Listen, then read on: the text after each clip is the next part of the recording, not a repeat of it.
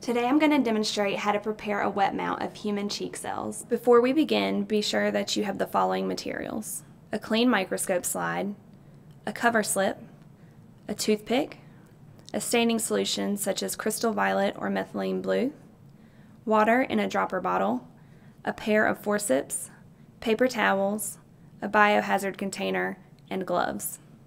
Place a drop of stain at the center of the microscope slide. Using your toothpick, gently scrape the inside of your cheek several times. Stir the toothpick in the stain on the slide. Dispose of the toothpick in the biohazard container.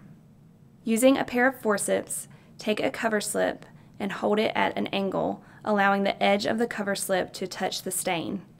Slowly lower the cover slip onto the stain. Do not drop the cover slip directly on the slide. This will cause bubbles to form underneath the cover slip. Allow the slide to sit for 30 seconds to 1 minute, ensuring the cells have time to stain.